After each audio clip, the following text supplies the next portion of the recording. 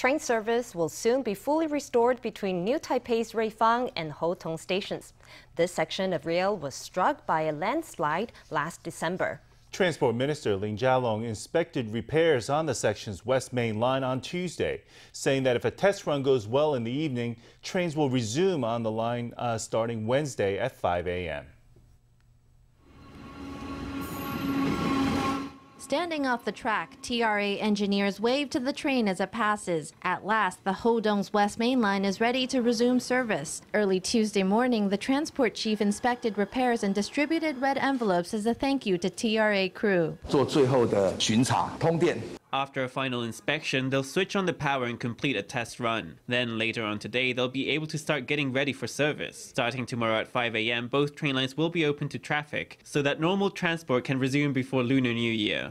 Last year on December 4th, a large landslide struck the rail line between Ruifang and Houtong stations, snarling transport in eastern Taiwan. 10 days of repairs was able to restore the damaged section of the East Main Line, allowing bidirectional traffic to resume on a single track. Now, after 2 months of repairs, the West Main Line is ready for service 5 days ahead of schedule.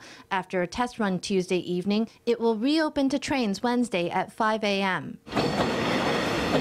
It wasn't easy completing the repairs, let alone with time to spare. Due to the terrain, the crew endured days of heavy rain and cold weather. The harsh environment, along with the narrow hinterland trails, added to the complexity of the project. But the crew pressed on, determined to get the line running in time for Lunar New Year travel. 之前去拜之后呢，雨就停了。 I went and prayed and the rain stopped. Then construction was able to proceed more smoothly. So today I'm here to give thanks in a sense. To thank the Earth God for this protection, which allowed construction to unfold very smoothly and allowed the trains to be restored early. The transport minister led other officials in a prayer at a temple. This local temple devoted to the Earth God was moved here from its original location to make way for track construction. Lin said that despite being moved farther away, the Earth God had still kept watch over the track and had heard and answered his prayers.